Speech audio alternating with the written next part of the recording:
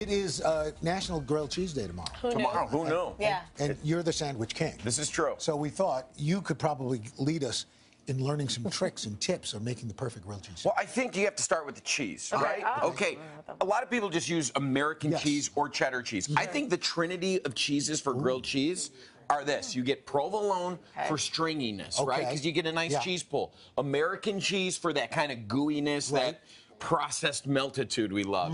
And then sharp cheddar for some sharpness and some funk, you know? You know what? So I this never comes thought of it that way. That was a lot there. And I love a good grilled cheese, right? But just plain Jane. But let's use some sandwich hack idea that you can apply to any type of grilled cheese, any type of sandwich. All right, so you got your cheese on here. We'll put this, you know, you can actually grab this. One thing we're going to do is I like a little mustard, right? I'm a Dijon fan, so we're going to make a grilled ham and cheese here just to show you some more elements. A thing I say on my shows all the time, crust to crust is a must for your sandwiches. Don't just kind of clop it in the middle. No. Get a nice offset spatula or spreader and go crust to crust so every bite down is identical, right? This is more detail than I've ever... Well, He's the sandwich king. Please, if I stop doing this, guess what? I'm not working. Okay, so we'll do a nice trifecta here. The American, the cheddar, right? Boom. I like the American in the middle. I was going to ask.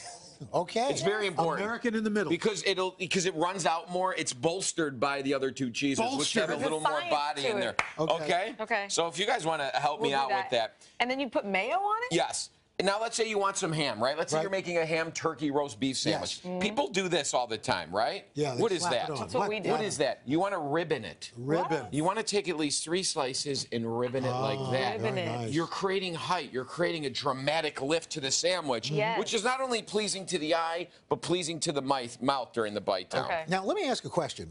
I noticed when you grill it, most people do butter. I've been hearing more and more it should be mayo. You've seen this, right? Wait, what? People are skeeved out by this. I get it. I get why. But when you think about what is in mayonnaise, it's eggs and oil. So the eggs give it some body, nice color to it, and the oil makes it, you know, pleasantly, you know, greasy, if you will. Smear it on the back of it and grill it with the mayo? How are you going to smear this, though?